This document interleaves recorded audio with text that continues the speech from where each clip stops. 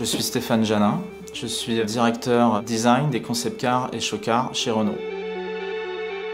Le design, c'est un petit peu des histoires. On est parti avec cette idée d'un objet dont le cœur, dont l'intérieur est plus important, comme un coffret à bijoux, avec des alliances dedans, donc le symbole de l'amour, de l'union.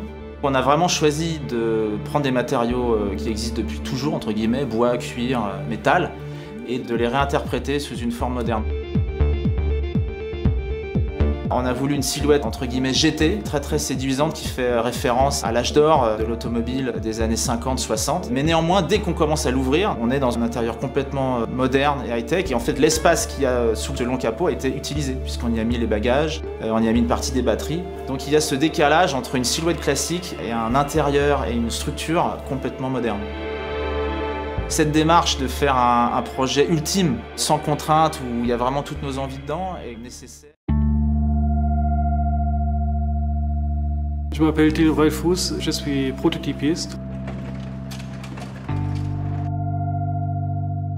On a eu l'idée de KEIM parce qu'on avait envie d'aller pousser vraiment les choses le plus loin possible, techniquement et aussi d'un point de vue esthétique.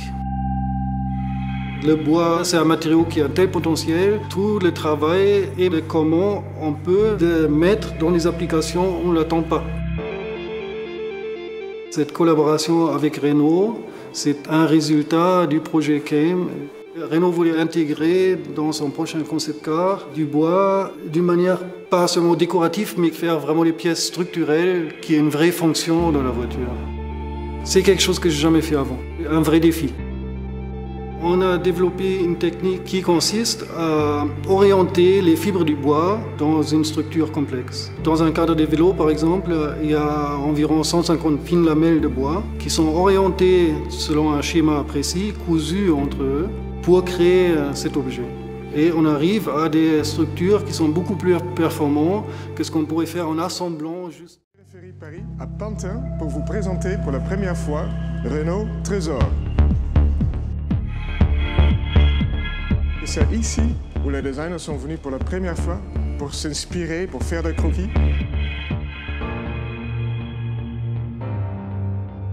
Comme en 2010 avec Désir, Trezor s'installe dans la pétale Love de la Marguerite. Mais où Désir était un coup de foudre, Trezor, c'est un amour plus mature, c'est un GT spectaculaire, avec une propulsion électrique qui montre notre savoir-faire dans la Formule I, et avec toutes les technologies avancées, connectées, qui permettent de faire une voiture autonome.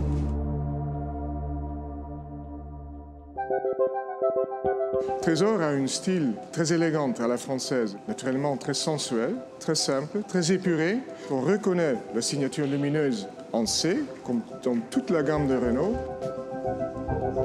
Il y a deux surfaces, une surface lisse, très brillante, presque un côté féminin de la voiture, et il y a un côté aussi faceté, plus satiné, qui montre le côté masculin de Trezor.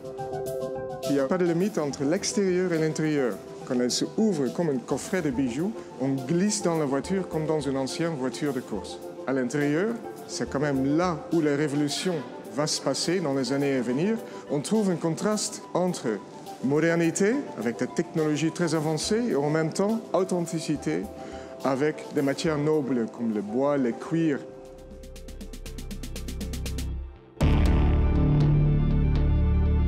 Trezor montre l'esprit de la nouvelle génération Renault. On va continuer de faire des voitures passionnantes. On va faire des voitures qui sont belles, sensuelles et simples, mais avec plus de finesse, plus d'élégance, plus de savoir-faire à la française, avec une French design et avec des technologies qui vraiment vont faciliter la vie easy life. Trezor, c'est une GT spectaculaire, passionnante, avec un style époustouflant. Trezor préfigure la voiture du futur.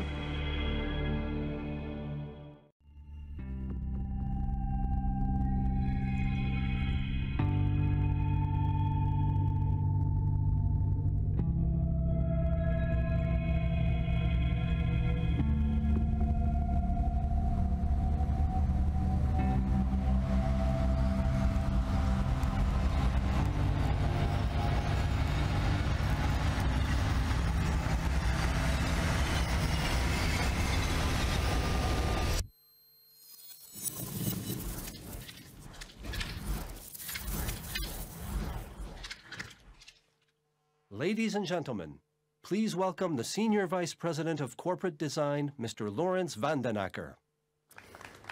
Bonjour, bonjour. Good morning, everyone. It's such a pleasure for me to present at the Paris Motor Show as the world premiere our new concept car, Trezor. The Trezor is, first of all, a two-seater coupe with breathtaking proportions. It's an electric supercar which really does embody our passion for life tagline and encapsulate everything that Renault stands for now and in the future. The Trezor is perfectly in tune with the new design strategy that we unveiled back in 2010 with our Désir concept car, and which later inspired the styling of the new Clio in 2012. Since then, Renault has completely renewed and enhanced our product range with cars that complement each other, and yet they all bear their own distinct identity. That is actually the rationale behind our design strategy. We design cars for every stage in our customers' lives, and therefore we establish a strong connection with our customers. Trezor builds on the same design philosophy, but it marks the start of a new stage in the cycle of life. Désir, if you remember, heralded at the time the very first stage or the first petal of our design Marguerite. It was falling in love. Trezor now goes further and it expresses the next stage in a relationship, commitment, and the Trezor therefore reflects the maturity of Renault's design.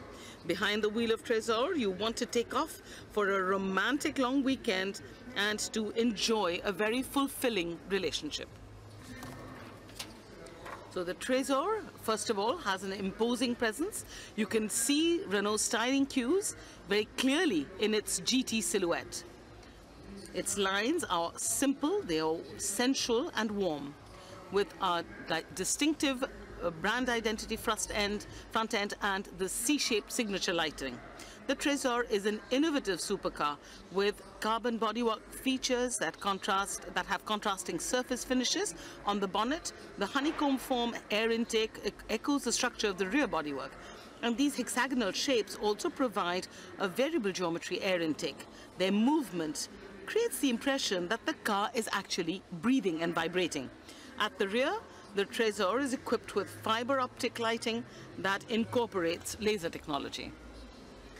Trezor's very surprising proportions also contribute to driving enjoyment. It is a 4.70 meters in length and 2.18 meters in width and 1.08 meters in height. It has a very low slung body, and that means that you have optimum aerodynamics. Its center of gravity is also particularly low, with a ground clearance of 10 centimeters for greater stability and less body roll. In order to improve the range of the car and the performance, the dynamic performance, Renault Design's technical teams paid special attention to making the vehicle lighter. The bodywork, the access hatch and the central cell of the chassis are made from carbon. On the left-hand side of the body, there's an analog gauge that indicates the vehicle's charge level. This GT is powered by a Formula E motor that is derived from the unit that is used by the Renault EDAMS, the two-time winner of the Formula E team's world title. With the maximum power of 350 HP and peak torque of 380 Nm, the Trezor accelerates from standstill to 100 kph in less than 4 seconds. But the best part is inside this car. This one-piece door lifts up very much like the lid of a jewelry box. And inside you can see the very sleek, very modern cabin with very high quality materials used like wood for the dashboard and leather for the seats. All of this really does imbue the interior with a warm and sensual feel. The red dashboard, which is very pure, is made up of thin superimposed strips and incorporates a luggage compartment at the front of the vehicle. And we have made-to-measure cases that can be held in place by leather straps in the traditional style of French leather luggage.